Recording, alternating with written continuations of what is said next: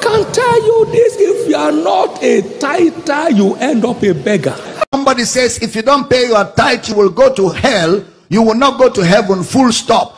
Anyone who is not paying his tithe is not going to heaven, full stop. Say no sir, no sir, no sir, no sir. The prerequisite for heaven is not tithe. The prerequisite for heaven is Jesus. Dr. Abel Daminal calls out Pastor Enoch Adeboye the second time over heaven is not for you if you're not a tither. According to him, he said that no. He said no to that we disagree with that statement. We have other pastors here. We have pastors that debate tithes and others. Please, I want you guys to watch the video. I'll be back. Thank you. Things like fasting and prayer, they were all practiced under what you call the law, the Mosaic covenant in those dispensations. And we do the same today. We fast today. We pray today. Nobody complains about it. Why is it that the tithe alone is an issue? And it's an issue because it is the tithe alone that gives God authorization to rebuke the devourer. Look like now we want your man and we don't want your man. Let me tell you something. Any Christian who doesn't tithe will never see heaven. It's not possible. You can't. Thank you, man of God. For God so loved the world that he gave his only begotten Son, that whosoever believes in him shall not perish, not whoever pays tithe. Moreover, tithe is not New Testament. Tithe is not New Testament. In the New Testament, we have generosity. We have generosity. People give liberally. People give generously. People give cheerfully. And people give with understanding in response to what God has already done. To support the work of God, to support the ministers of the gospel, and they give generously to support brethren who are in need. No manipulation, no cajoling, no intimidation. That's legalistic. That's the Old Testament. And Jesus fulfilled the demands of the Old Testament and took it out of the way. For full details on tithe and tithing, you can visit YouTube. Just type tithe and tithing Abel Daminal. It's part 1 to 15. You can go there, watch the whole teaching and get the full exegesis and come to a clear understanding. But we give a defense. We give a reason of the whole. You don't tithe, your life will be tight. Look at you. Miserable and unhappy. Fabricated stories. Sow a seed to tap into grace. Okay. Sow a seed for a breakthrough. Okay. Your offering will remove your suffering. If you don't tithe, it will be tight. The heavier your sacrifice, the weightier your breakthrough. All that is fraud. If you don't give your tithe, God is going to get you. That can't be right. You can never arrive at the truth when you take a scripture out of context. Tithing is not liberality. Continue. It's how we keep alive. It's how we stop God's hand from killing us. Tithing's not giving anything. That belongs to God. He's getting back what he wants and what he requires and what will keep you from going to hell if you give it. Jesus Christ. Fatal error. That requires eternal apology. Former regulation, which is the tithe, was set aside because it was weak and useless. Everybody believes that God has an open heaven order of blessings for his people. But you see, it takes your tithing to qualify for it. Genesis 14 verse 20. Abraham gave him the tithe of all. Provided it's an income.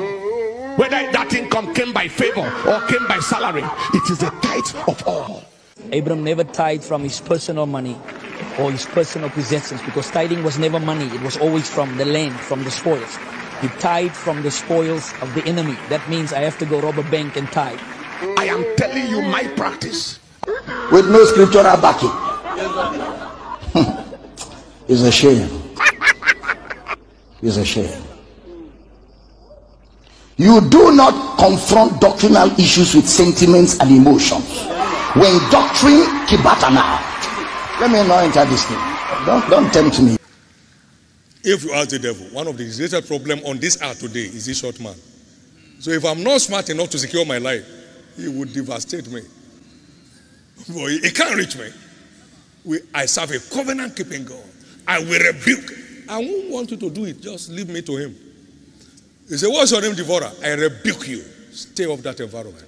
This church began tithing on a business scale. That is, we calculate what it is in everything and tithe it. See the protection. See the preservation. See the leaps and bounds of God's blessings. See how untouchable the system is to the devourer. See how untouchable it is. That's how it works. When falsehood becomes an institution, truth looks like a rebellion. When falsehood becomes an institution, truth becomes rebellion. Disorderliness has become order. That is what has happened. The church world has embraced Kia. So now that we have brought revelation, we look like rebels. Even Jesus validated that tithing is biblical. Matthew chapter 23, verse number 23. Woe unto you, scribes and Pharisees, hypocrites, for you pay tithe of mint and anise and cumin, and have omitted the weightier matters of the law. So tithe is of the law. Jesus said that. Was Jesus teaching tithing? No. What was he doing in Matthew 23? So somebody's going to say, well, right there, yeah, Jesus is saying we should tithe. Well, again, context. What is context? Is Jesus telling us that we need to tithe? Well, no. He was saying that, those who were still living under the Mosaic covenant, they needed to continue to carry out the requirement of the Mosaic covenant. Where did the apostles and prophets pay tithe? Nowhere. Where did Jesus, the cornerstone, collect tithe? Nowhere. Case closed. Yes. Some of you quote Matthew 23 verse 23 as your excuse for not paying your tithe. Matthew 23 verse 23. Let me read it to you. Because they said, no, tithing is done away with, like Jesus said so. Really? Matthew 23 verse 23. Woe to you, scribes and Pharisees, hypocrites! For ye pay tithe of mint and anise and cumin, and have omitted the weightier matters of the law, judgment, mercy, and faith. These ought ye to have done, and not to leave the other undone. What does that mean? You should have considered the weightier matters of law, judgment, and mercy, and not leave the other. What is the other? Your tithing undone. In other words, you are supposed to do both. Pay your tithes, consider weightier matters of law, judgment, and mercy. Do both. Okay, let's go back, please. Let's now go back again and analyze for ourselves. Some of you quote Matthew 23 verse 23 as your excuse for not paying your tithe. Matthew 23 verse 23. Let me read it to you. Because they said, no, tithing is done away with, like Jesus said so. Really? Matthew 23, verse 23. Since you do not rebel against falsehood, you say it is because it's an elder. Elder word. Elder word. Is he more elderly than the Bible? Is he older than the Holy Ghost? Elder word. So because a man is an elder, I should sit down, he should rub rubbish on my head. I respect his head, but I don't respect his principles. Leave that thing. Leave that thing. Elder word. You render the blood of Jesus useless. You render the sacrifice of Christ useless. You render the finished work of Christ useless. And you want me to keep quiet? My loyalty is to Christ. I have no loyalty to any man that is not loyal to Christ, because that man did not die for my sins. And I cannot allow a mortal man who cannot save a fly cast aspersion on the finished work of Christ, who died for all of mankind. Shout, I hear, I hear.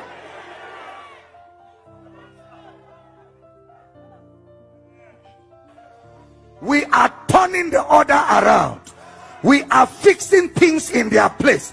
Our apostolic assignment will be fulfilled in our time. If your amen is louder, you will be a partaker.